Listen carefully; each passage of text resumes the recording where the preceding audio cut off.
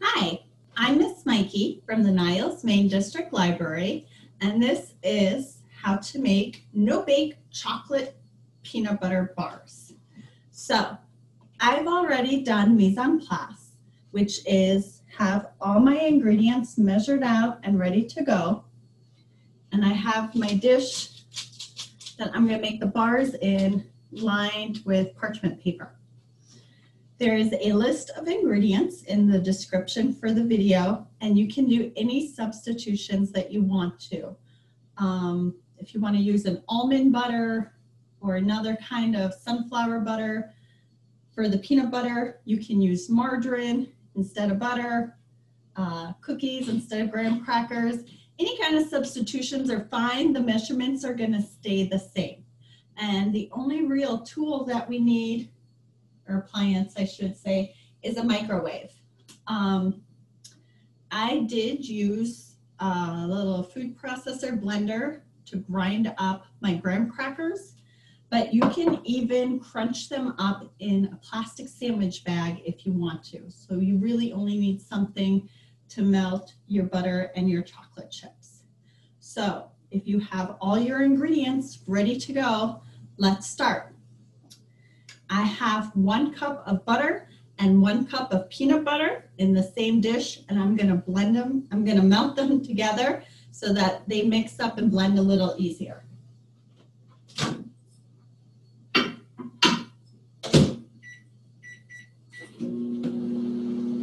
I'm starting with just 1 minute in the microwave, and I'm keeping an eye on it so that it doesn't overheat and splatter and make a huge mess.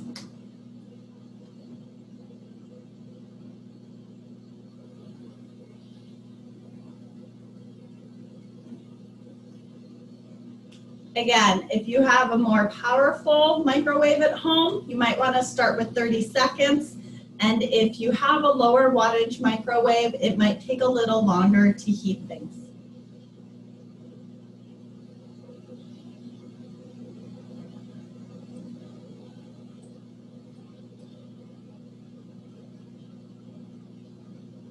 Oh, it's melting nicely.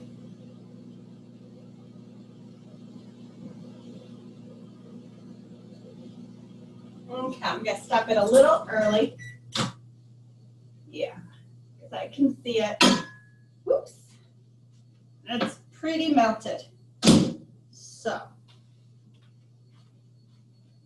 I am going to start with my 2 cups of crushed up graham crackers.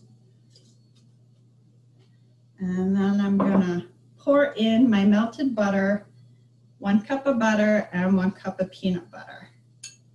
And it's all nice and melty, so it comes out of the container a lot easier too. It's tricky measuring out peanut butter because it sticks to everything. So another benefit of heating it up in the microwave with the butter. And we're going to stir that up real good.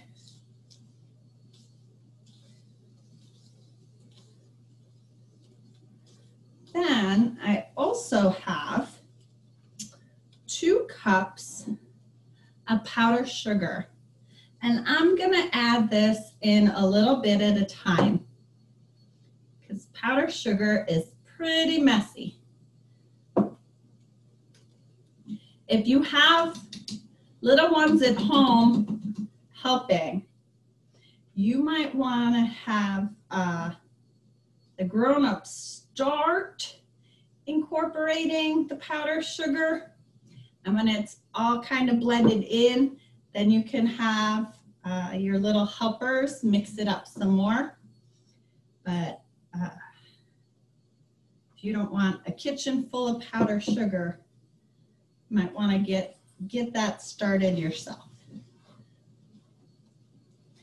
So mix it all up.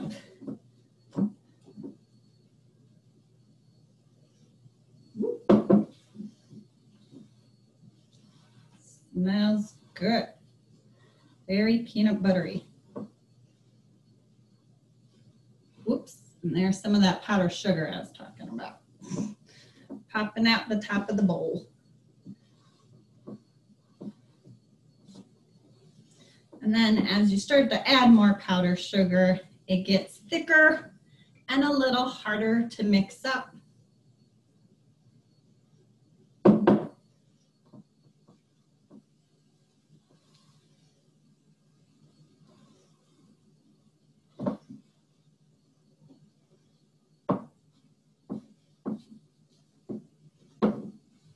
Make sure it's all nice and incorporated.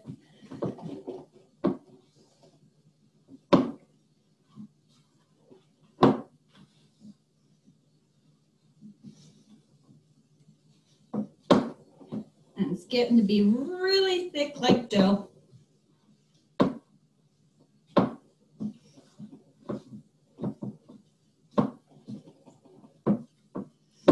Now that it is all mixed together, I'm gonna put it in my baking dish. And again, you don't have to use parchment paper. You can use a little butter, flour, tin foil, anything to make them slide out a little easier so that you can cut them up later.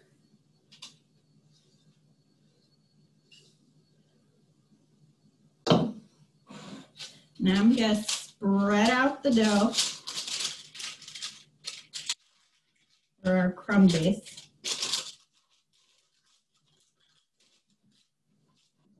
I try and make sure I get it in the corners first.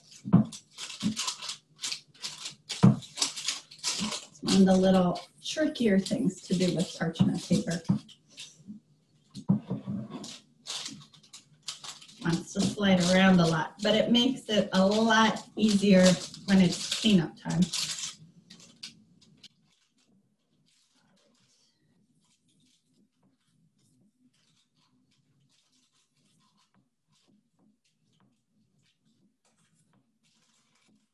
And of course, I always encourage little cooks to taste as you cook, so they can help themselves to the bowl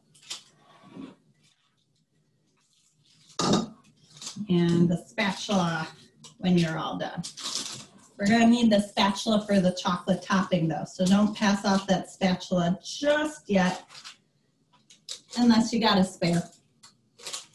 All right, now that our peanut butter crumb crust is spread pretty evenly in our baking dish.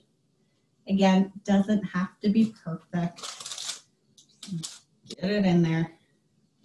All right, we're gonna make the chocolate top. And that is all measured out as well. I have 1.5 cups of chocolate chips and about 1/4 cup of peanut butter, and I'm gonna melt them together in the microwave. Again, you can use any kind of chips. These are semi-sweet chocolate chips, and they're actually a dairy-free chocolate. And again, you can substitute almond butter, sun butter. Same thing. I'm gonna put these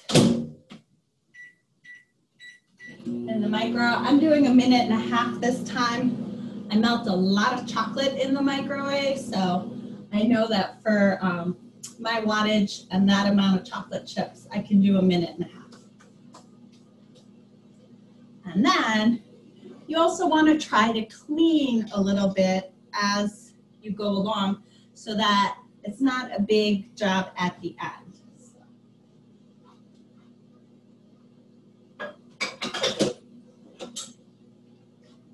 all these dirty dishes in the sink. Quick peek at my chocolate.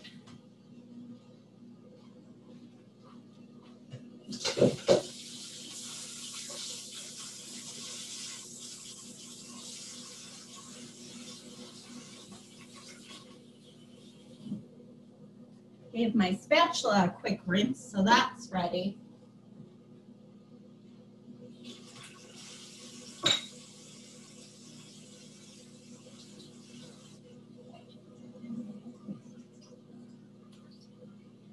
And I give my whisk a little rinse too. Let's see how that chocolate's doing. I'm gonna step it a little early. It's looking pretty melty. You don't have to wait until all the chips are perfectly melted. As soon as you start to see along the sides of the bowl that they're starting to melt, you can start to mix them and they'll finish melting.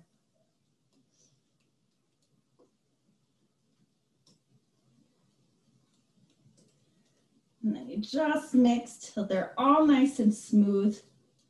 No lumpy chips, they're all melted and mixed together with the peanut butter. Ooh, that looks great. All right. Then we just pour it right on top of there.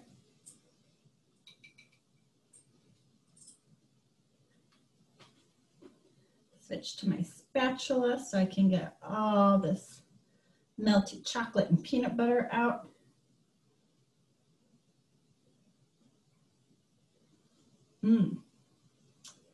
That smells good.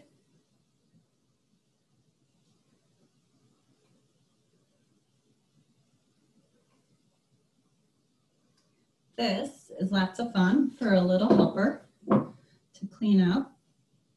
And then just smooth the chocolate over your peanut butter or graham cracker base.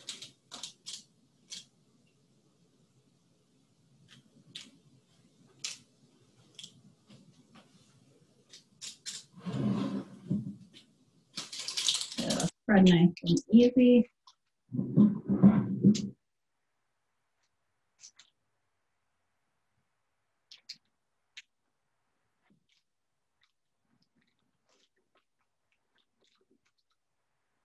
Again, try to get it even, but it doesn't have to be perfect.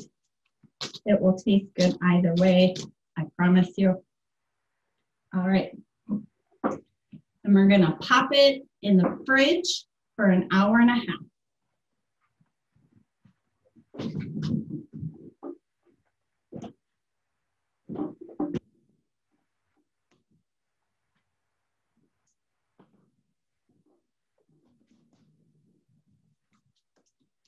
And that's it. I hope you enjoyed your chocolate peanut butter bars. And please feel free to email us a picture of you enjoying your masterpiece. You can email your pictures to youth@nileslibrary.org, and we might put your picture up on our social media. Thanks for joining me. See you next time.